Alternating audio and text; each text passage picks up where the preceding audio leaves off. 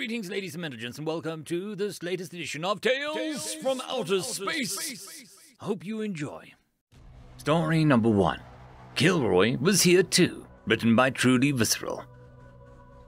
It was, and still is, a joke. That was all it was supposed to be, a joke to keep their soldiers' morale high.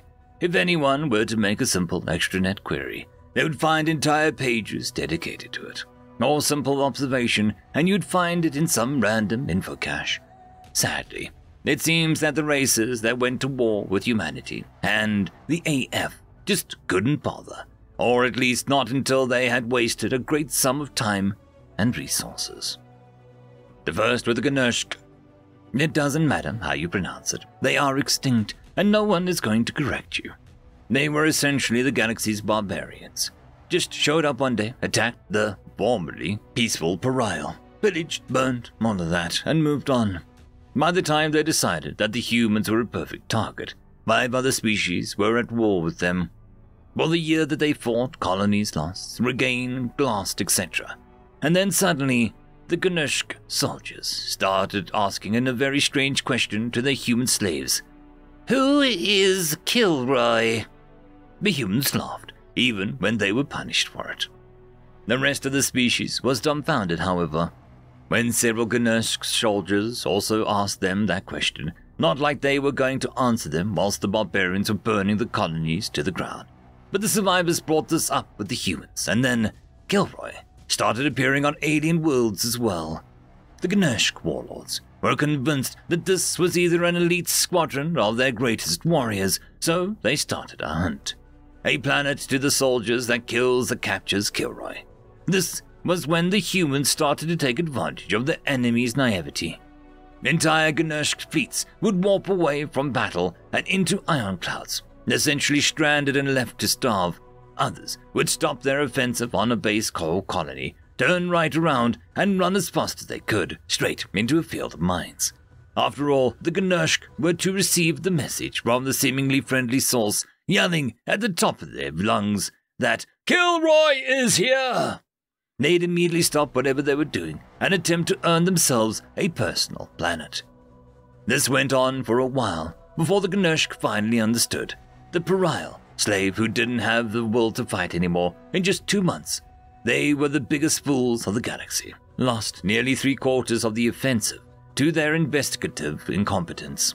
The remaining 1/4 was barely enough to hold the combined forces of 6 allied species descending upon their home world for some minutes. After a mere year and 2 months, they were completely gone from the galaxy. That, and the alliance was formed from the 6 races that fought the barbarians. The second to fall was a rogue AI, made by a now extinct race of what all the humans call fish people.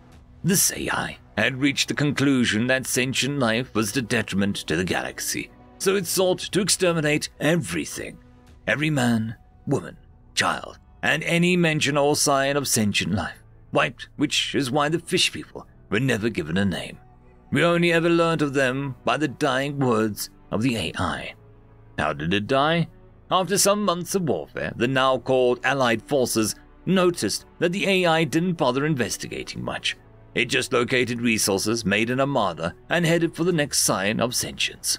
Sometimes, though, it actually checked the database of a downed ship or exterminated colonies for star charts. They also noticed from the downed drones that the AI didn't bother with firewalls or any form of security. These were made for very fast mass production, so they took a page from their war against the Gnushk and hacked a drone, put some info onto the little someone called Kilroy, and sent it back. Suddenly, the AI decided that this little star about to go supernova was the most interesting thing in the universe, and then its extremely radioactive star, and then some empty pockets of dead space with no resources to refuel, and then this little planetoid dangerously close to the black hole's event horizon. This went on for a year or so, until all that remained was the main AI core in its main body, or what was left of it, warping near a human colony. They knew they held no chance face to face against a never-ending replicator, so they just made the AI afraid. Kilroy was here, there, and everywhere, and the AI wanted the sentient super creature gone.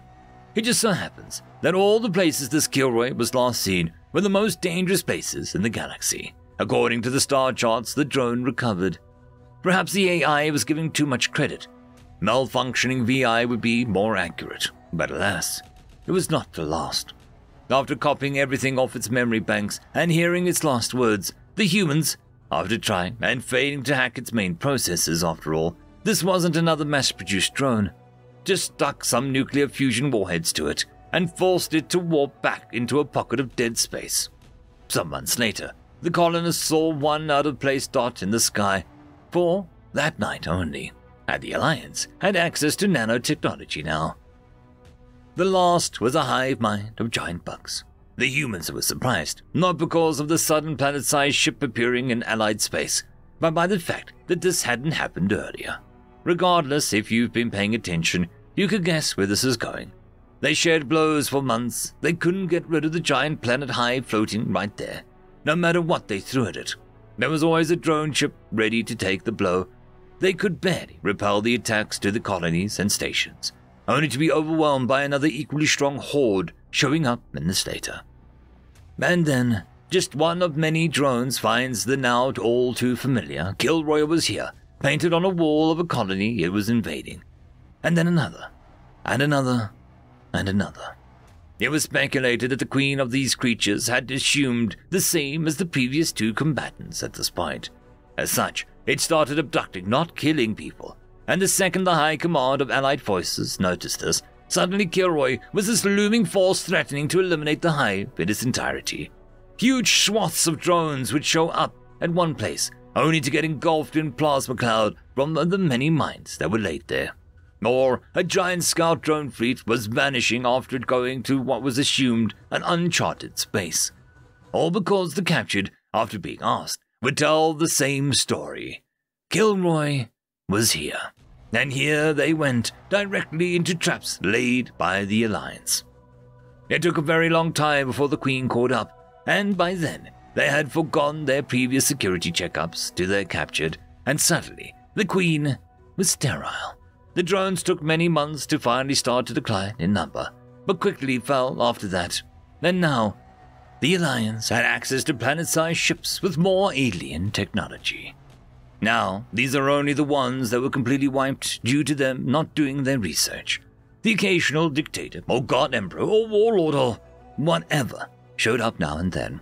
They'd waste many resources trying to find this dreaded Kilroy, only to realize that they were played for fools months, or maybe years later, but the war still went on afterwards. And sometimes it wouldn't even be called that in arid planets, or those with extremely dangerous fauna. The drawing said, "Fu was here."